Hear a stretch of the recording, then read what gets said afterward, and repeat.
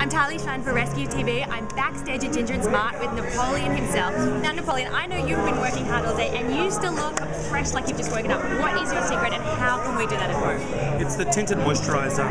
Okay, so easy. that's what I need to be putting on. Well, you already look beautiful anyway. You're much younger than me, but that's what we're using today as well. We're using the tinted moisturiser. So you're starting with the primer because serum, because the tinted moisturiser use serum first. Okay, sorry, serum first. Serum first, even though I've always said not to prime is a crime. So in this one case, it's not a crime. You have one get out of jail card. She is a revolutionary jet traveller going to a fantasy of neon, and she has got metallic accents, translucent, luminous skin with the tinted moisturiser. That's amazing. Canary, country canary, yellow, gold on the lip as well, in the brow, and my orange sherbet in the eye.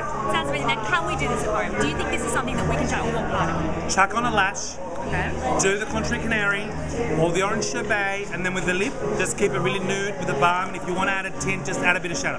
Now, talking of lashes, you have some really amazing lashes and lash bars. What inspired you to create that? You know, women just want to have more lashes, and they know that magazines, when they're photoshopping, are adding fake lashes, so they're now taking it as well because they don't want to be told rubbish. They want to know the truth. I like that. It's true. Well, I am going right now to try your trick so I can look like you look. Thank you so much. Thank you, RESCU. Thank you, baby. Mwah. Mwah.